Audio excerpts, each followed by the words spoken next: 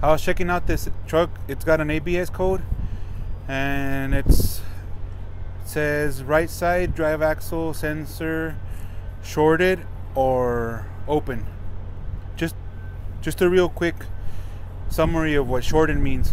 Whenever you have a short, that means the wire is actually touching ground or making a short with another wire. It's also referred to as low voltage.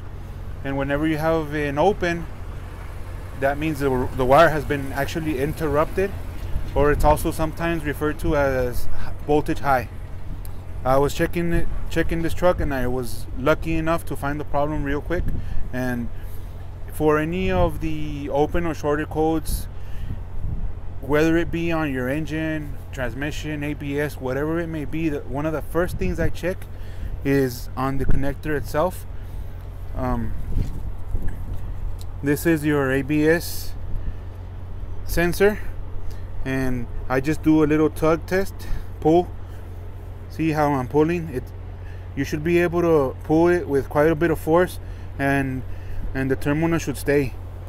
On this one, see, if you pull it, the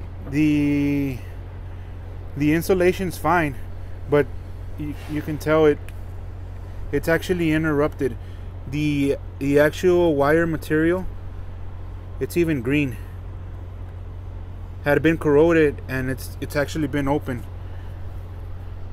Now what I do here is I actually repair it. I have the terminals to repair it. I take this lock off. Oops. And pull the old terminal out. Instead of splicing, I could also go ahead and splice the connector.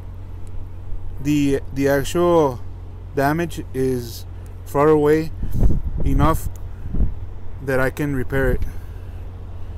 The corrosion is all the way up into the terminal. I'm just gonna go ahead and strip the wire and get a new terminal.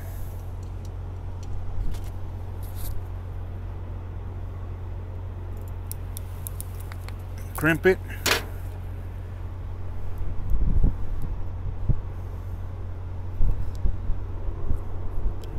These seals are real important.